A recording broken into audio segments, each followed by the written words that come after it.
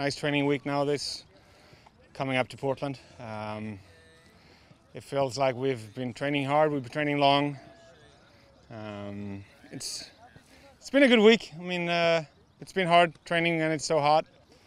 I think we look good. We look good physically. So probably used to the heat a bit after Orlando. How's everybody? How's that transition going? Kind of from.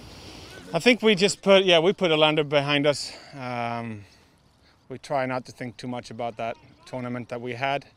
It was nice to have a couple of games. It was nice to feel somewhat normal in our lives. But it's going to be nice now again when the season starts for real.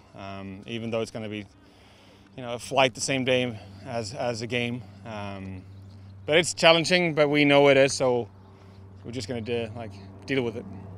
Facing the MLS back tournament champions, Portland Champions, on Sunday. What have you seen on film from them this week? What do you expect? We haven't seen that much film. I think we will this week.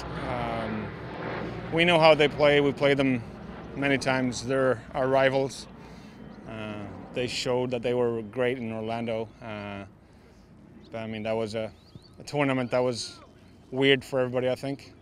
So it's different now when it's the real league starts again, if you can say so.